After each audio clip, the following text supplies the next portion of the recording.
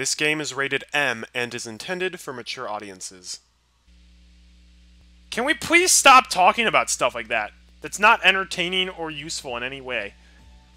A surprising number of people believe human beings were literally made by the hand of God, because they were. They reject the idea that our species evolved from apes as irreconcilable with their dogma, because it's nonsense. There's also a slightly less fundamentalist group that drops the religious language, but believes that some greater power must have guided the creation of humanity. This intelligent design theory might seem like pseudoscientific window dressing aimed at confusing the issue, but personally I can't dismiss their arguments so easily. Look at creation. Look at the world. Does it look like someone made it, or does it look like the product of random chance? Mainly because I find it very difficult to believe that millions of years of natural selection could have produced someone like my master. A designer with a nasty sense of humor seems far more plausible. That's one way to look at it. If that woman happened to dig up a mysterious monolith from the depths of Jupiter, she probably would have taken it back to her kitchen and used it as a cutting board. What sort of evolutionary process could have produced her? My master sat cross-legged on my back as I labored for my daily set of push-ups. "Let there be light," she said, and lit her cigarette. Wow. Next, I heard a metallic pop, followed by the hissing release of carbon dioxide. "Let there be beer," she muttered, and downed the can in one gulp. I don't think that made the cut in Genesis. You know, there's a lot of guys who say that they don't want to become cogs in the machine. Thing is, though, nobody's irreplaceable. There's always somebody else who can do what you do. Thinking you're special is line walking around wearing a big effing shiny polka dot bow tie. It's obnoxious for one thing, and it's only going to cause you grief. No shame in being a cog. Machine doesn't work without him. For the most part, the guys who figure that out are the ones who turn out decent and manage to stay that way. What are decent people like, anyway? You and me, kid, don't know many others. At the very least, we're a hell of a lot better than the ones pulling the strings. We all need our role in the machine. That's a fact everyone has to face eventually. You can't just crawl into a nice dark shoebox, cuddle an air freshener for 70 years and call it a life. Harsh but true. We only take shape in relation to others. "Be fruitful and multiply, fill the earth," said my master, tossing nutshells into the distance, a sour excuse for a smile on her face. All these Bible verses getting taken out of context. What's wrong? Something up with Sachi?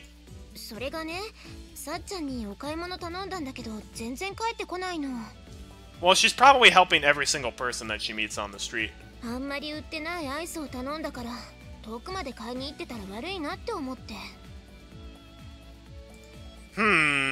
By limiting the shipments to stores, the manufacturers they manufacture artificial shortages, creating the impression of overwhelming consumer demand. The limited availability builds hype, turning the product into a genuine hit. A classic pattern. That is exactly what happens whenever a new game console comes out. Looking at you, PS5 and Switch. It better not be like melon ice cream. That's not that good.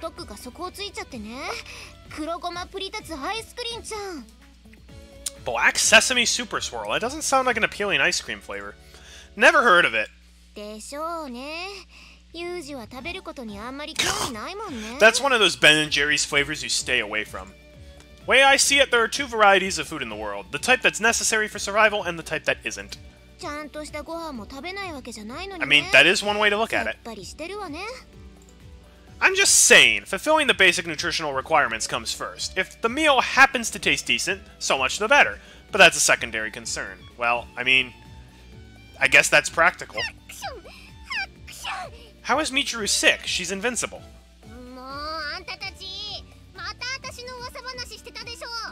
No, we were talking about crappy Ben & Jerry's ice cream flavors.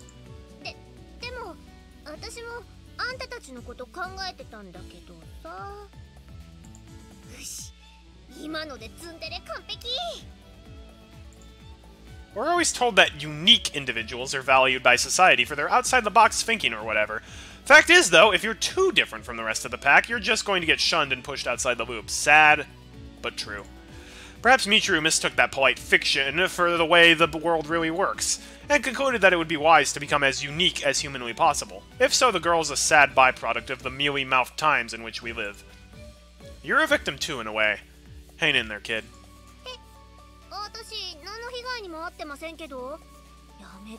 I'd say Michiru is one of the least weird people here.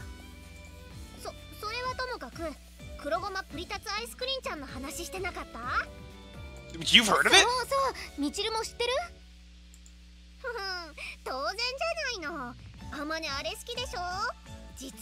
Ooh.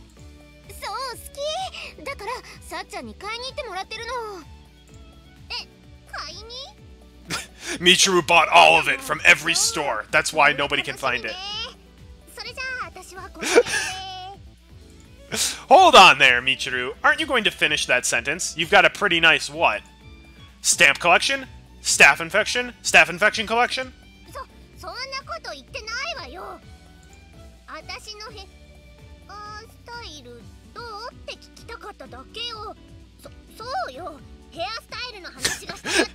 Nice recovery. Oh, was that it? Your hairstyle? It's exactly the same as always.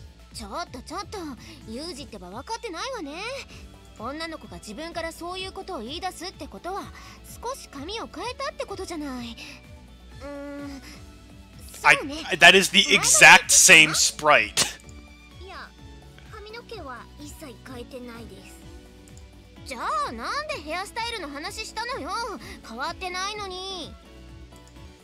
But people don't talk about it as much as she wants them to.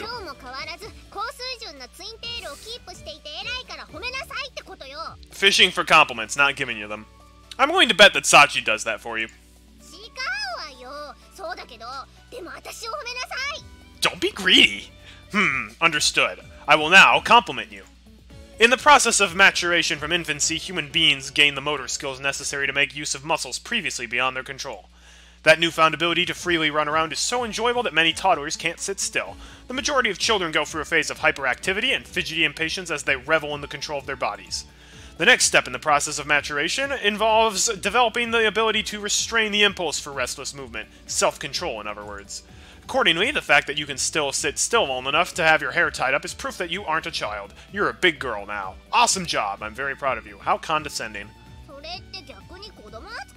A hint! That was one of the most sarcastic things I've ever heard. I just heard Baka.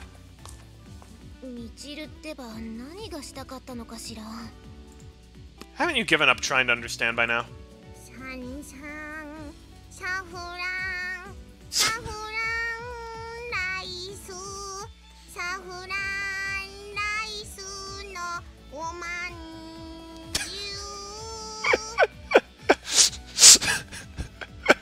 She's got a hilarious singing voice.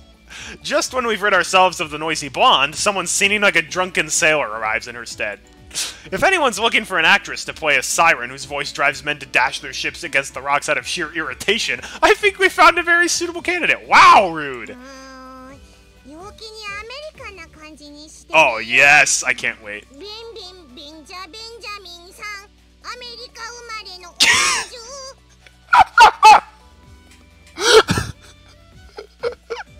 Makina's singing voice is my favorite. Wait. I want to hear that again.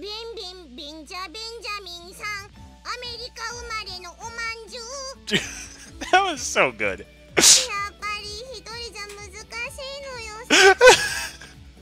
If I stay here, I'm going to get caught up in something troublesome. This calls for subtle but immediate evasive action. I begin to quietly inch backward along the lobby floor. I've got to see a man about a whale. No matter how subtle one's movements may be, the intent to escape is truly difficult to hide.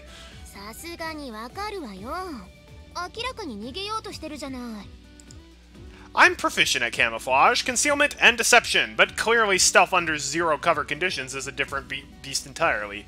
I'll have to make this a subject of future study.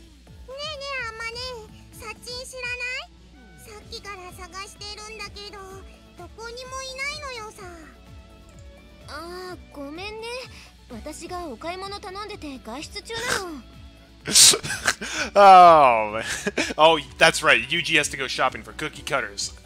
I have to go help my dad, butter toast. Seriously, Makina? I am not lying.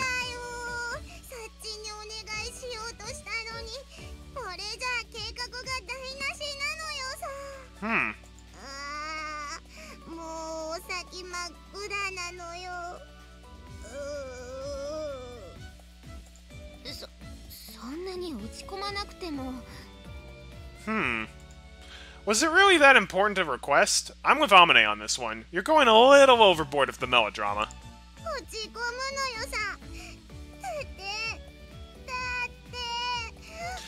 What's this about zebras?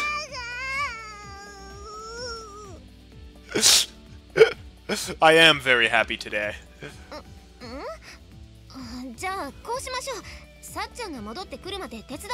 Allow me to don my gay apparel. Fa la la la la la la la.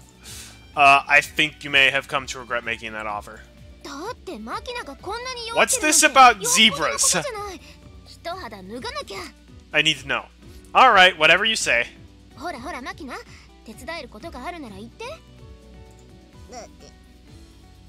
I see that. You're talking about singing.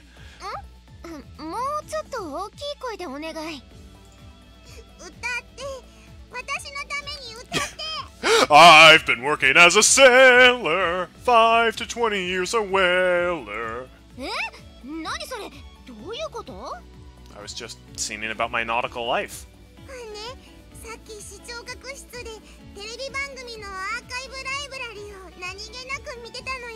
As you do.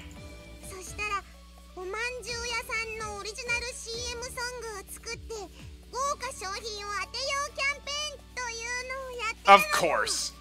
I think Makina was raised by TV, everybody. Well, that explains the bizarre pastry-themed song you were working on earlier.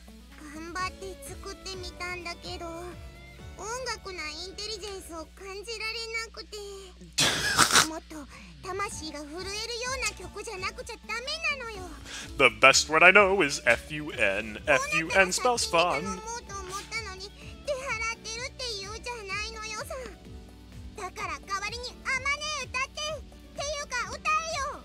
Out of the 5 girls, who do you think would have the best singing voice? I feel like it would honestly be Yumiko, but she would never sing in public.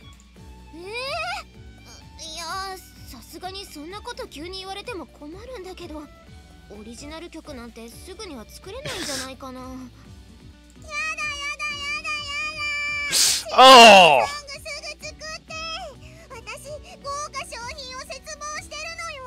Your voice is so whiny it hurts. What's this prize you're so desperate to get your hands on? A postcard with the word WINNER stamped on the back?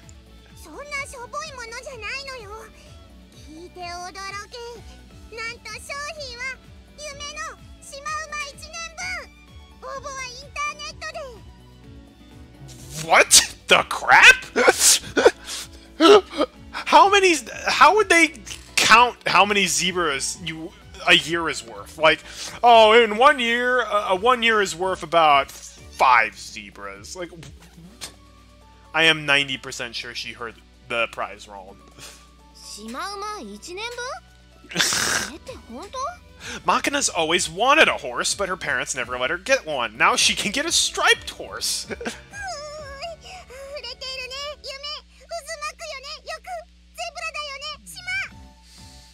Gotta win those zebras, everybody. I'm assuming it's pretty hard to raise a zebra in a normal household, so that prize seems really unnatural for a contest advertised to the general public. In the first place, what does a year's worth mean? How many animals?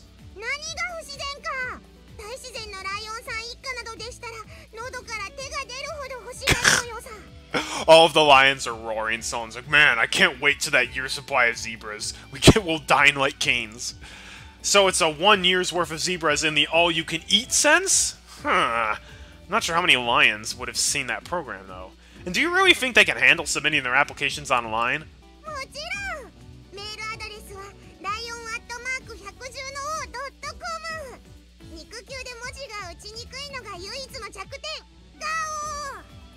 Okay. Amane, I'm getting the feeling that Makina may have misheard somewhat. Really?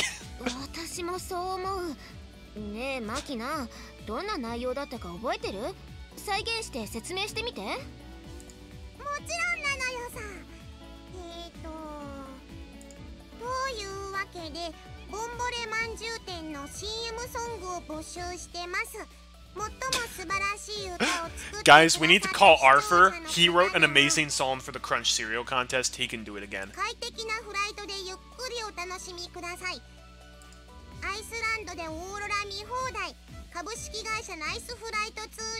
よりシマウマ1年分をプレゼントしますと言っていたのよさ。Makina, listen up. 何？ I don't think they actually said 1 year's worth of zebras at the end there. Maybe something like an Aurora viewing air trip to Iceland instead?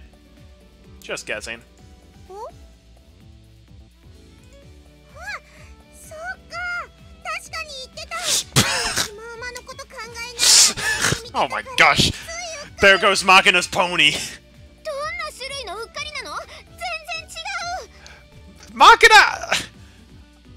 How many screws do you have loose in your brain? I'm genuinely curious. ちょっと Almost literally, I'm pretty sure at least one person in this is a robot. 島も馬も言ってなかったのよさ。 Correct! Well then, the prize has shifted from zebras to auroras. Still interested in making a song for the contest? 馬に比べてロラではちょっとテンション上がんないけど、まあ We still gotta make a kick butt song. Let's stretch our musical prowess. Hey, Michiru. もうあんたたちまた私の噂話してたでしょ。 Though we're not! そういえばわかるのよ。 Unless you're a zebra. でも私も寂しくてこうして戻ってきたん。いえ、なんでもないわ。 Michiru, how would you like to earn a year's worth of zebras? 今の言葉は忘れてちょうだい。いやさ、忘れないでいいのよ。だが忘れて。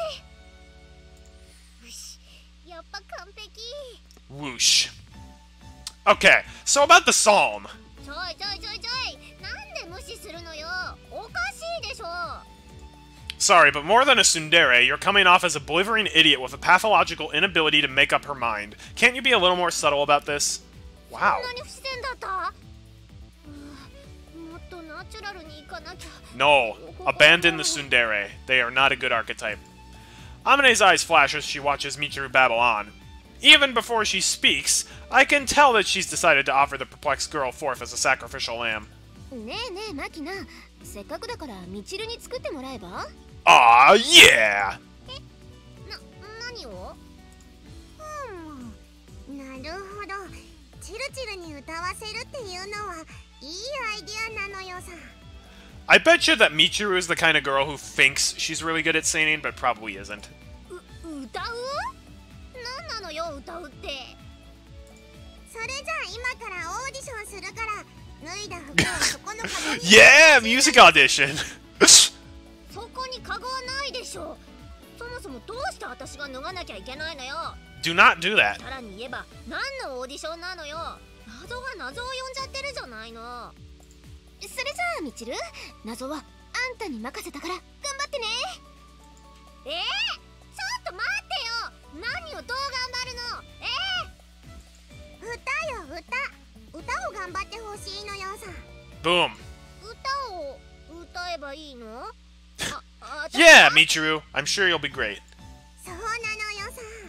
チルチルもロラに興味あるでしょ。Aurora the Explorer, yeah. ロラ？そう、ロラ。馬じゃなくてロラ。 Imagine how confused Michiru is right now. もちろんわかるわよ。馬じゃない方のロラでしょ。知ってるに決まってるじゃない。そうね。 It's okay, Michiru. I don't know what she's saying あ either. るわね。だよね。ビラビラーンってしてるしね。ビラ、そうね。ビラビラよね。そこがいいのよね。そこがいいの？そこがそうよ。そこがいいのよ。ビラビラがいいのよ。 It couldn't be more obvious. She doesn't know what she's talking about. ねえチルチル、本当にロラのこと分かってる？分かってるに決まってるでしょ。むしろ隠してたけど、私こそがロラですもの。じゃあチルチルってロラだったの？ Biggest plot twist. She was an Aurora. そうよ。チルチルのロラはビラビラだったのよ。なんだかすごい抵抗あるフレーズなんだけど。 I'll be going now if you don't mind. I want to hear her sing. Just listening to this conversation is giving me a serious headache. But if you insist, I guess I'll endure it for a little longer.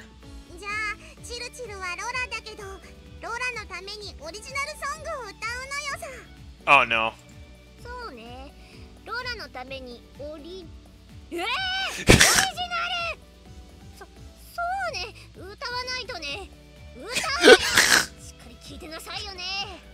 Blow us away with your marvelous voice, Michiru.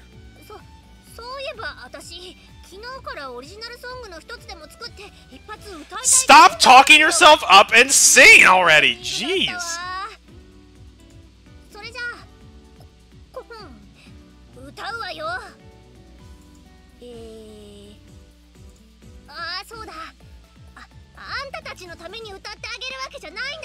Just shut up and sing! Can't do without the formalities, however utterly pointless they may be. You better not just cop us out at the end. I better hear her sing. No, you get applause after the song is over if you did good. That is not what a clap sounds like. Just sing from the heart!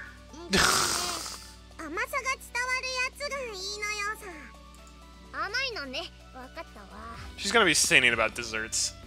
Michiru, do you really understand? When she says sweetness, it's because the song is for a past.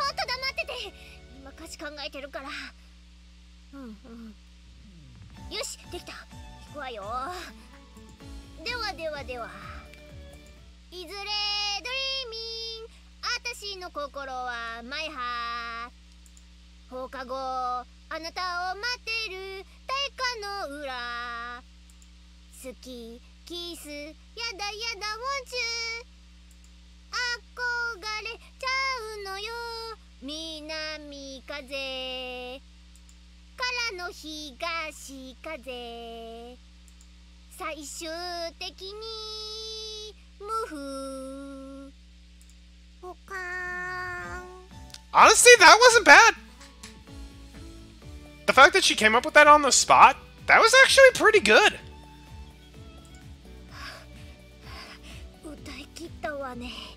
Nice job, Michiru. Like, genuinely nice job. You did way better than I could. Michiru, my friend.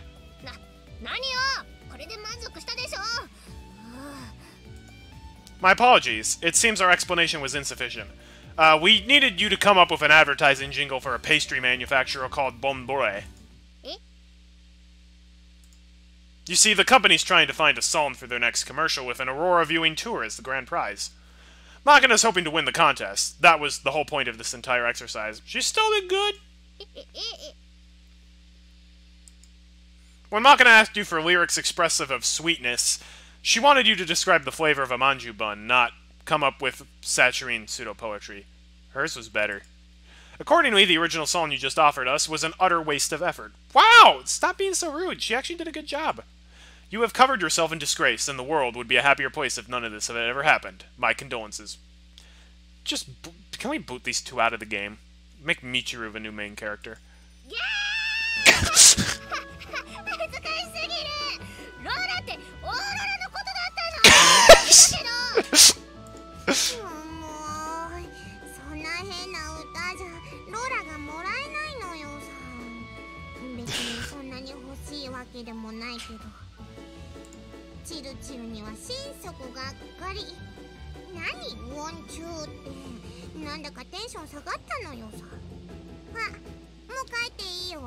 The only reason she did that was so it would rhyme, and it actually worked fairly well.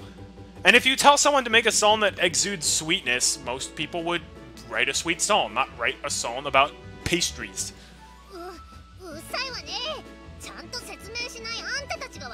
Yeah, this is on us. We didn't explain it to her at all.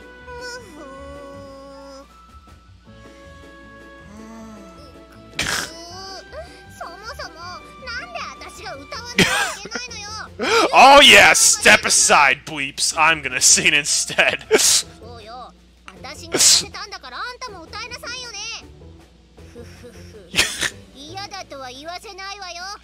Do it. Yeah, I don't mind. Here goes. Ahem.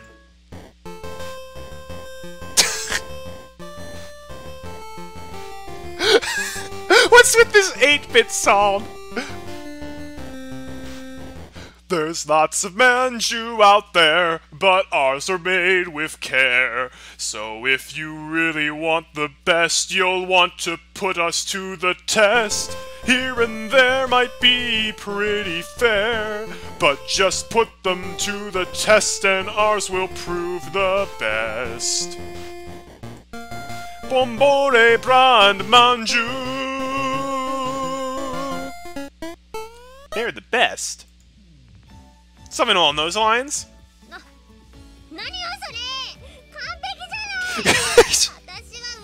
No, I'm glad I got to hear your singing voice, Michiru. It was actually pretty good. Pop music in general tends to be pretty formulaic, and advertising jingles in particular usually have fairly simple, catchy patterns. I just combined a few of those. Yes, true. Basically all pop music sounds the same, which is one of the reasons I don't like it.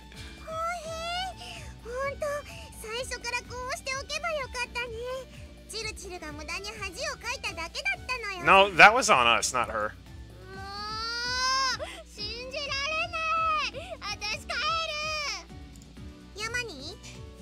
Wow! Michiru's gonna go off to her room, break into her stash of black poppy seed ice cream, and just sit on her bed eating it with a ladle and crying, I bet. Which is very sad.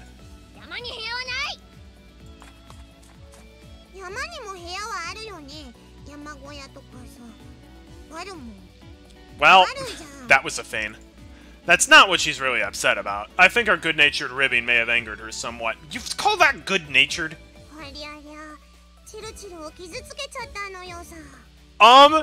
Yeah! I think it's more accurate to say we gave her the opportunity to disgrace herself. The most serious damage to her ego was entirely self-inflicted. No, it wasn't.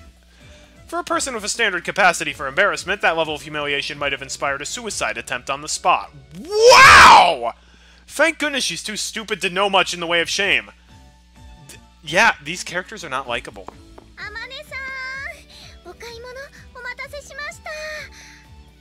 Can we hear Sachi sing as well?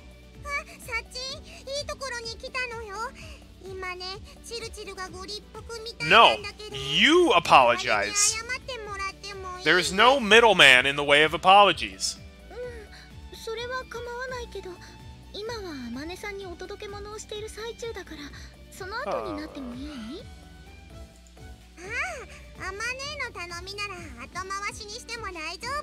You liar! Ice cream melts!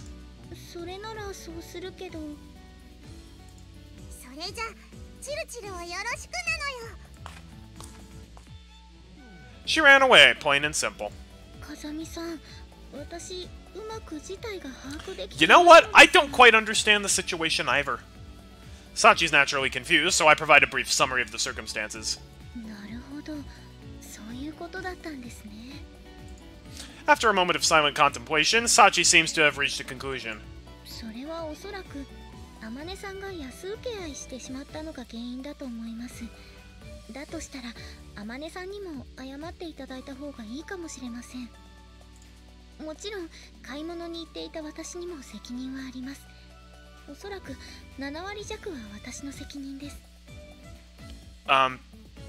Sachi, this was 0% your fault. So you are correct. I'm not surprised to hear you say that, but I have to disagree.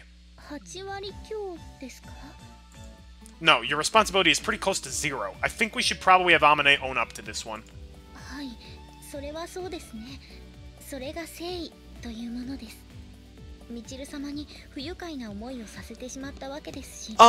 No, Yuji, this is on you and Makina right now.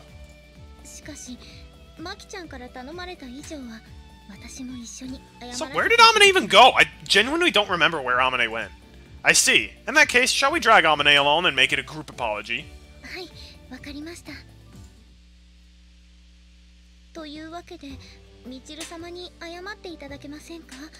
Sachi, you have literally nothing to... This is ridiculous. Yuji and Makina need to apologize. That's it. こんなことに。軽い気持ちでやんなきゃよかった。では床に顔つけ、額が擦り切れるほどのいわゆるこすり土下座の準備をしてください。Wow! いわゆる土下座するまでの本気の謝罪しなくちゃいけないの？もちろんです。万が一みちる様が許してくれなければ、私も No, Sachi, what the heck? This is not that kind of game. Well, actually, it might be. きっと土下座しなくても許してくれるし、許してくれなくても腹は切らなくていいと思うけど、っていうか切っちゃダメでしょ、腹は。These people are deranged. そうでしょうか。日本人の責任の取り方として一番有効なのは腹を切ることだと。Well, we don't have that in America. それがダメならどこを切れば責任が取れるでしょうか。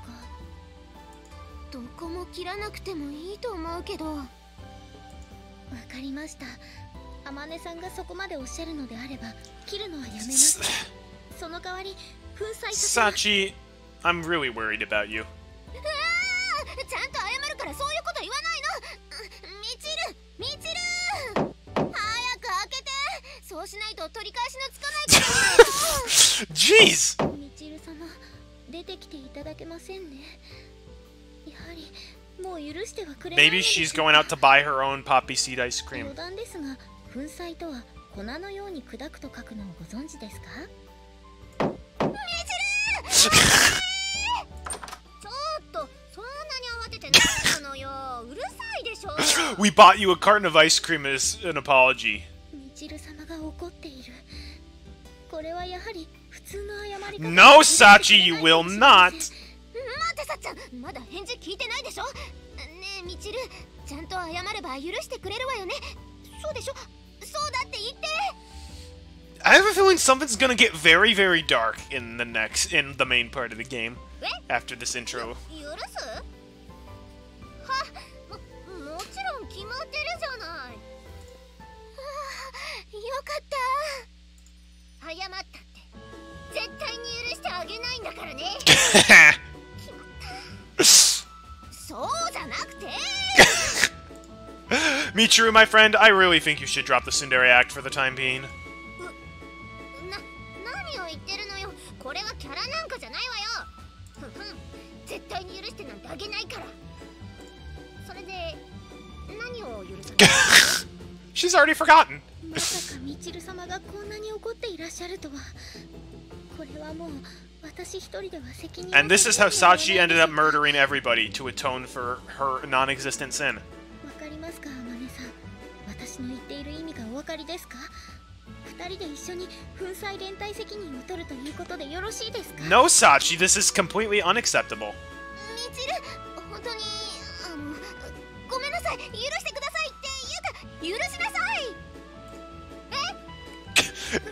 You know an apology is good if it turns into a fret. 何度も言わせないで。それで何を？ねえ、何を許すか教えてよ。あまねさん、まず私がお手本を。さて、どの指から。Do not cut yourself, Sachi. Okay, to make a long story short, Makina asked Damine to sane, but she pushed the job onto you, ultimately resulting in your thorough humiliation.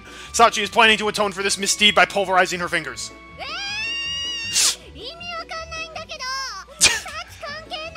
That's because there's something wrong with Sachi, I think. Well, pretty much nothing. 申し訳ございません。マキちゃんに頼まれたからという私の事情でご迷惑をおかけいたしました。その責任を取って指を、すべての指を。いや、そういうことじゃないから。そういうことじゃないのに責任を取ろうとしてしまって申し訳ございません。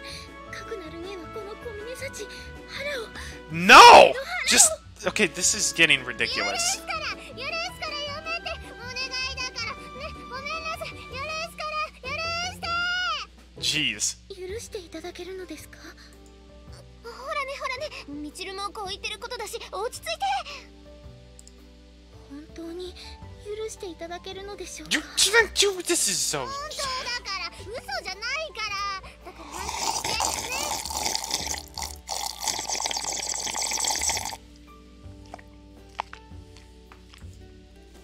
Hey Michiru, what happened to your tsundere pride? 嘘じゃないんだからね。 This is very forced. Okay, I don't think it counts if you just drop your real thoughts into the stock phrases. うるさいわね。とにかく私は許したのよ。嘘なことはやめてちょうだい。 Yeah, I think Michiru is one of the most normal characters in this. はい、かしこまりました。だそうです。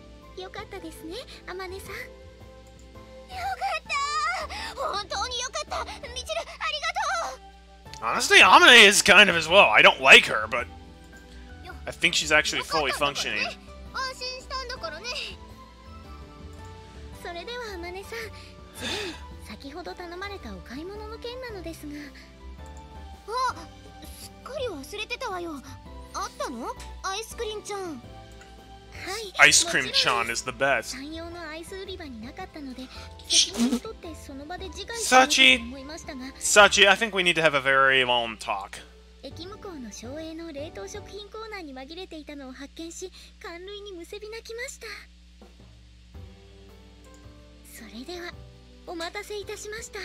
売り切れ続出、噂の黒子。 Seems it's completely melted in the heat. Nothing but ice cream soup at this point, I imagine. Just put it in the freezer. It won't be as good, but it's still fine. Please remove all knives or cutlery from Sachi's vicinity. Sachi's return to tranquility seems to have been short-lived, as she's currently exhibiting a pronounced nystagmus.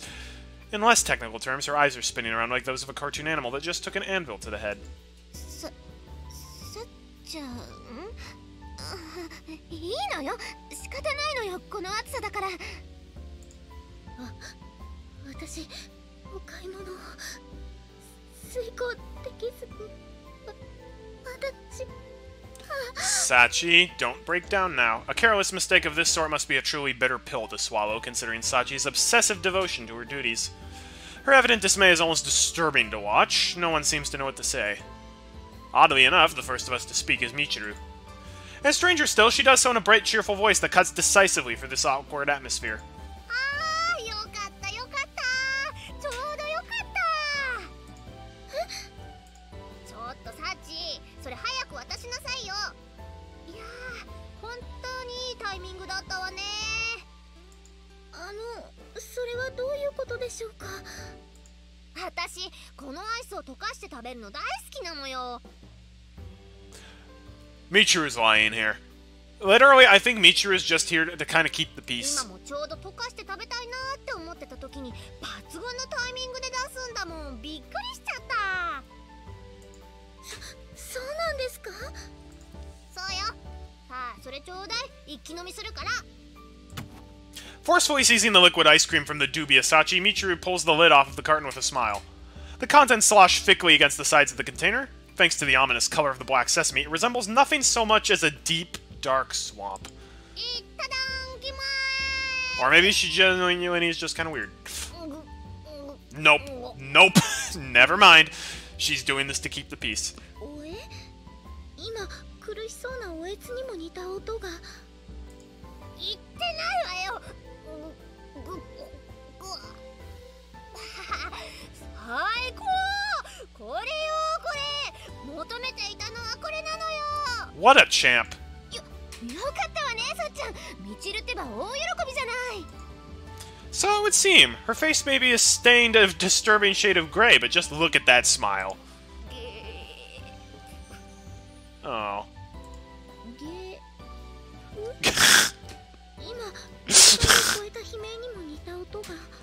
Brain freeze, Sachi.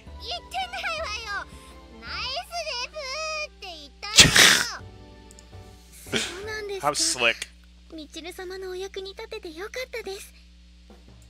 でも、あまねさんに頼まれた買い物なのに、その使命を果たせなかったのが心残りで。No, Sachi, just knock it off. This is not appropriate behavior. いや、いいのよ。私はほら、なんだ。バカね。それは安心して。私が個人的に買ったのが部屋の冷蔵庫にあるから、それをあまねにあげるわ。Bull. You keep ice cream in your fridge? 本当ですか？ちょっと持ってくるから待ってなさいよね。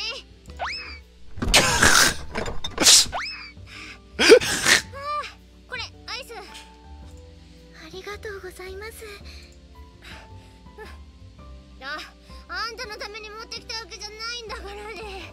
Oh, brother, I really think she's straining the suspension of disbelief on that one. But as a kind and thoughtful man, I tactfully decide to keep that opinion to myself.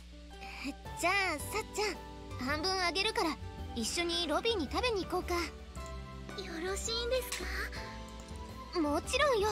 お使いしてきてくれたお礼も込めてね。はい、ありがとうございます。おいしくいただいたら承知しないからね。Man, she's the real hero of this VN. Amane walks off with Sachi in tow. Michiru watches them until they're out of sight, gingerly rubbing her belly with both hands.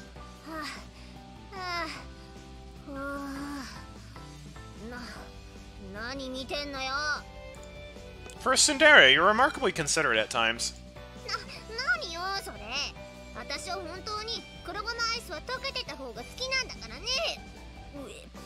Ugh. I see. Alright then, if you say so.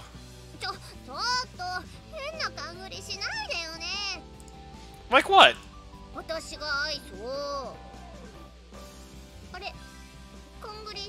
I know what you did. I'm not gonna call you out on it, though. Yes, you don't really need to tell me. On a completely unrelated subject, take a few of these. It's Sarian. Herbal remedy. Does wonders for indigestion.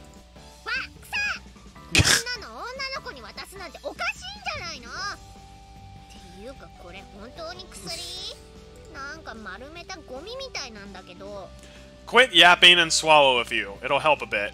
You feel terrible, don't you?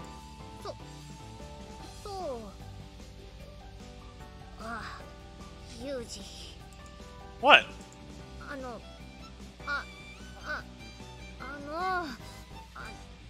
Spit it out.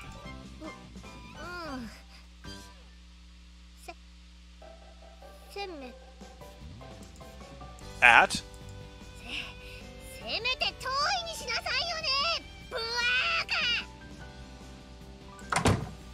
I see. It seems I'm still somewhat lacking in consideration toward women. The bitter scent of uncoated Saragan pills tickles my nose as I turn away from the tsundere woman's room. It might be a simple misunderstanding on my part, but I'm beginning to think that she may have a surprisingly thoughtful side. Yeah, this is like the second time she saved our butts.